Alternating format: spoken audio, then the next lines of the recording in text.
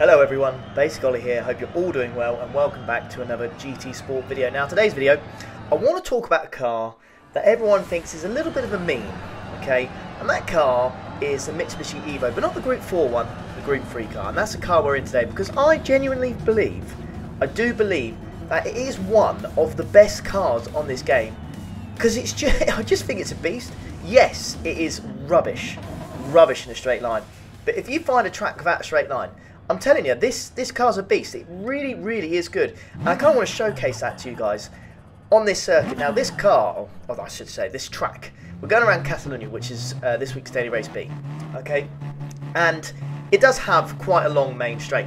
But I'm going to try and prove to you guys that you can still get a good result out of this. So we're going to be starting at the back. Well, I said the back. We're going to be starting in P4. It's hardly the back, is it?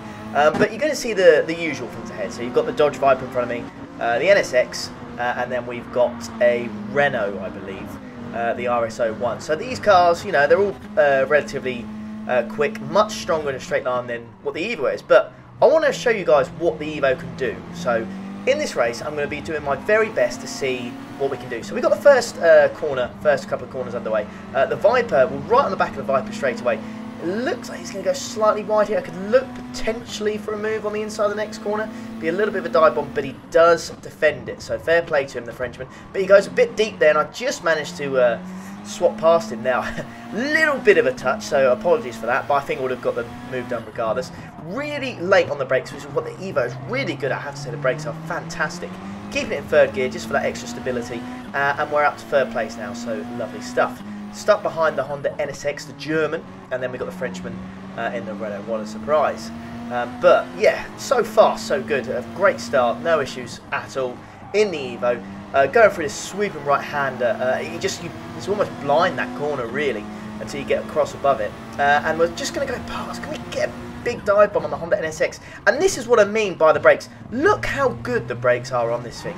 I've nearly got 2 for the price when I get absolutely yeeted by the NSX. Clearly not happy with my superior braking performance there. But honestly, guys, I was so close to taking both of them.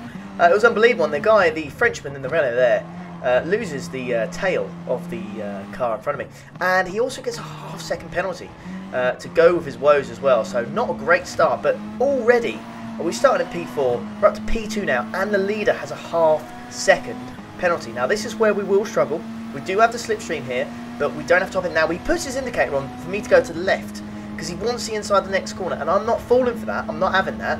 I want the inside of this next right-hander. I want the inside of the corner. It's the better line to be in. So I've got the inside. It would just about get in front of him there. And that is us into P1. We're P1 already, guys. And, you know, I've not really done anything spectacular. But this thing, I'm telling you, I really think you guys should give it a go. Honestly, if, you know, cars with high top end are more your kind of deal, then don't go for this. But, you know, if you're more about the handling aspect of cars, and can put up with the lack of top end, just give this Evo a go. I swear it's one of the most underrated cars in this game. It's such a meme machine. Honestly, I know everyone goes on about the Z4, the M3, cars like that, but no one really talks about the Evo, and we need to talk about the turbo on it as well. The engine sound is very boring, but the turbo, when it flutters, oh, it's unbelievable. It's such a good noise just to go with the car. Now, I'm not an Evo fanboy. Like, in real life, I'm a Subaru man. So, this is like bigging up my arch rival here. But on this game, the car is fantastic. There's no beating around the bush. It may not suit everyone, but for me, personally, I do enjoy it quite a bit. But, yeah, so far, so good. We're almost we're more than 2 laps in now. We've just got this chicane section here. I'll be honest with you guys, do any of you like it? Because I certainly don't. Do you prefer the old layout? I'd much rather go for that sweeping right-hander and they just have loads of speed going onto the main straight. Let me know in the comments what you think, because I much prefer the old layout. The chicane section is really annoying. So we cross the lap there and we do a 146.5. Not the fastest in the world, far from it, but that's not too bad. That's not too bad in Evo, really, considering we're only 2 laps in. We can definitely improve on that. There's no doubt about that. But yeah, that's a pretty tidy lap, to be honest with you. And yeah, usually watched on board. No mistakes really from the Evo, just solid. It can you know, the rear end can step out a little bit if you do try and take the piss with it, but if you don't, and you keep it controlled, yeah, it's just absolutely solid. But there we go. So first sector done. That's not actually with any slipstream this time, and we're almost a 10th up, so not too shabby. First sector done. This one here, you can brake really late on the brakes in the Evo. It feels great. Tuck it in tight for the exit of this corner, and then just power out. Don't take too much of the green curb on the left-hand side, or right-hand side, I should say. Otherwise, you might be in a little bit of trouble. This one here as well, again, you could be late on the brakes in the Evo. Don't take the mick, though, because if you're just too late and you try and gain time over accelerating too quickly, going up the hill, you'll hit the right-hand curb, and, yeah, you'll get a penalty, you'll spin out, you'll do something, and it's just not worth it. So don't try and take the piss out of that corner too much, really, to be honest with you. Again, this corner here, we're 2 temps up now in the middle sector, braking so much later than the cones. It's unbelievable. You see the rear end just twitched a little bit on me there as I was trying to accelerate in 2nd gear. Maybe, potentially 3rd gear is the better option. I brake a little bit too late there, and you can see I just went slightly wide, missed the middle of the apex. This corner here, absolutely nailed it, absolutely fine. I just don't like this section here because you have to get the most out of it, you have to cut the corner. You have to cut the corner, otherwise you're not going to be competitive, and you're not going to set a quick time, because it does cost you a lot if you try to, you know, take the racing line really on that one. It will cost you. But we crossed the line again. We did improve once more. So we improved by 1/4 of a second. And it was a 146.2. Now the Italian behind us did set a 145.9.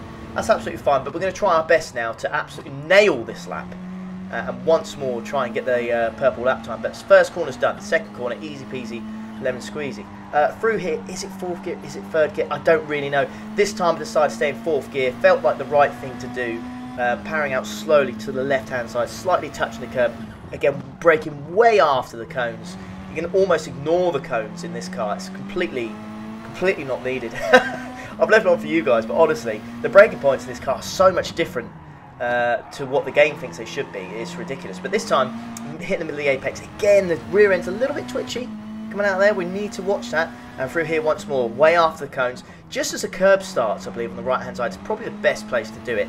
But yeah, we seem to nail that corner. Absolutely lovely. This one, again, you don't really see the left side of the corner until you're over it. So until this point here, you don't really see the curb. So it's, I'm in the hood cam, as the Americans would call it. So it's a little, you know, I can see a little bit more because of the height. Now we are improving. We're just a 10th up. It's not quite enough to get the purple lap, which is a little bit disappointing.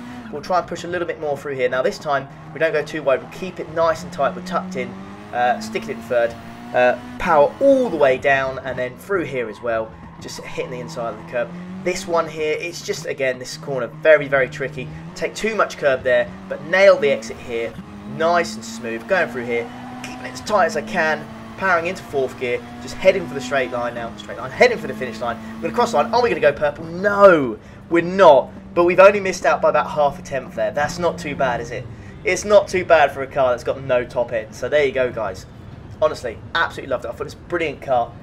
I fully recommend you try it. Just see how you get on. It might not be for everyone, but I hope this showcases to you guys how good this car can be if you do manage to control it. But there we go, guys. Really, really hope you enjoyed that. I hope you guys give it a try. And yeah, have a lovely week. Like the video if you did enjoy it. Subscribe if you are new around here. And I'll see you for the next one, guys. Take care. Ta-ra.